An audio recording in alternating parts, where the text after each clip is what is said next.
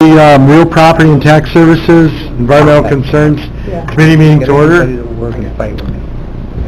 We do not have a quorum, so Lexi's going to run through our agenda, and any actions that we think we want to make sure that gets done at the full board meeting, we'll just do with a post-committee request to follow. Okay. Okay, Lexi? We can't. We can't do that Can't either. approve the minutes. Okay, all right, sorry. So the first action agenda item is for to approve the attached list of chargebacks. You do have that in your packet. It is a court-ordered. The assessments were changed, so it's for 3 years, and they're labeled up in the top right-hand corner. So for assessment roll 16, tax year 17, assessment roll 17, tax year 18, and assessment roll 18, tax year 19. So because of the court order, they get changed. These are just the typical that go through quite often. So this is one that Matt was saying we're going to have to do a post-resolution request on.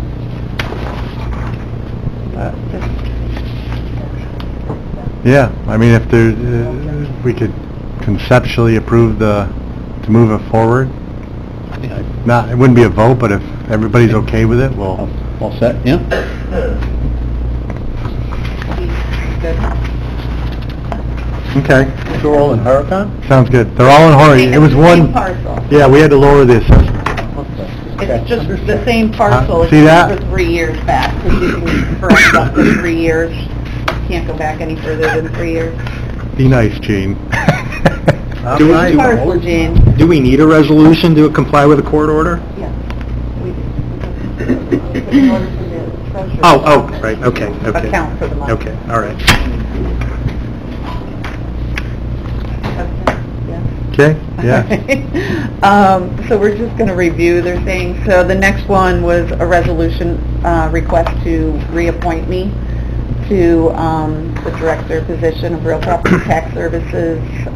It is a 6-year appointment, and it's per Real Property Tax Law 1530, subparagraph 1.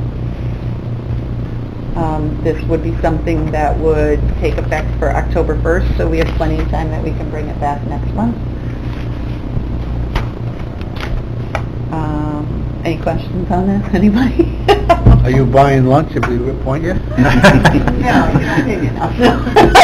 I'm sorry, that wasn't nice. No, I can't afford lunch this week.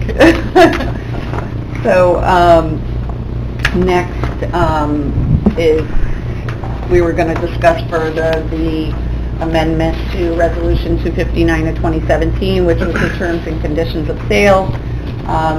We've had this here the past couple of months.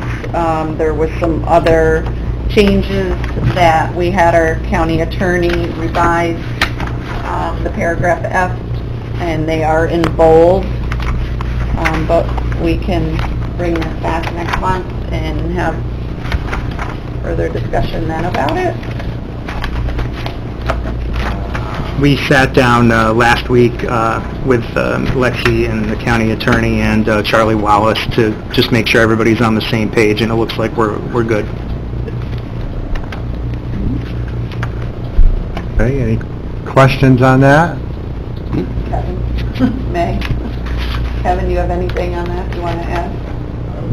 No?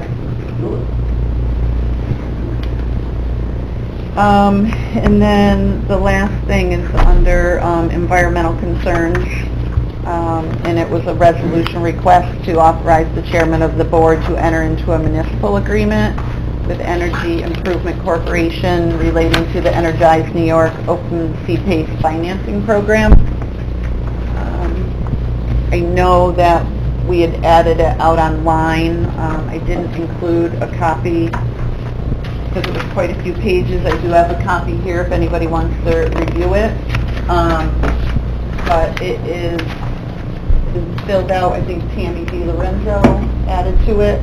I think Mary Spain also reviewed it as well. So that we can also bring back next month.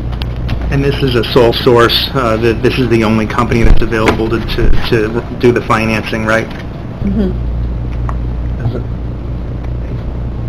Is there a cost for this? No. No. No.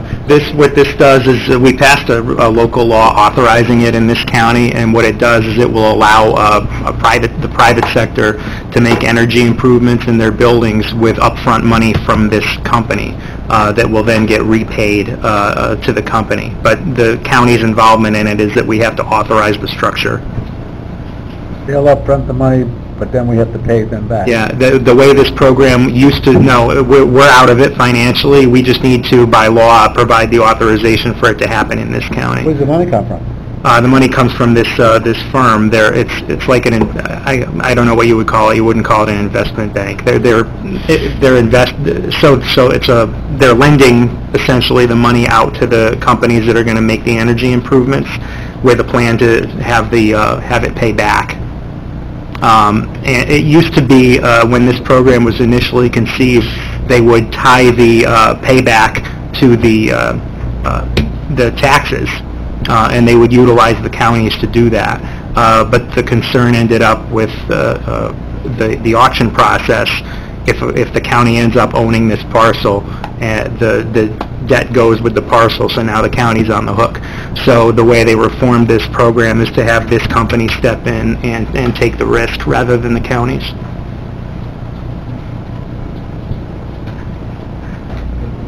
Can I just change the topic for one moment? The parcel in Queensbury on Bay Road, moving along, we're... It is. We just had to wait for the money to transfer over, so today I plan on doing the PO up and getting that out to them so that they can, Great. whenever their schedule allows. I would love it if they could start next week, but I'm not sure if they can get in there, especially with the holiday week. But yes, they will be moving forward on that. Good. Okay, anything further? I don't think we need a motion to adjourn, right? We'll just adjourn the meeting. Thank you, everyone. Yeah, long ride for you, huh? Yeah, well, it's okay. I have to pick up my granddaughter anyway. Well,